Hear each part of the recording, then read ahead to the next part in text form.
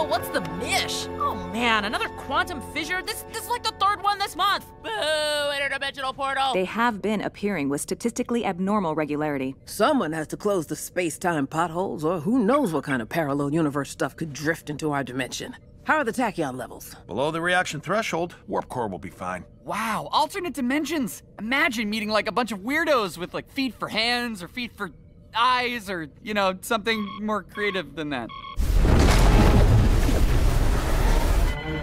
Captain, the fissure's losing integrity. Red alert!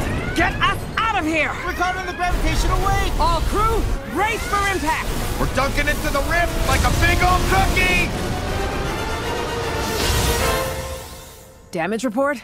All clear, Captain. Looks like that was more of a light show than anything else. We were lucky, but let's not push it. Set a return course through the... Captain, we're being hailed. Hailed? By who? It's the Cerritos.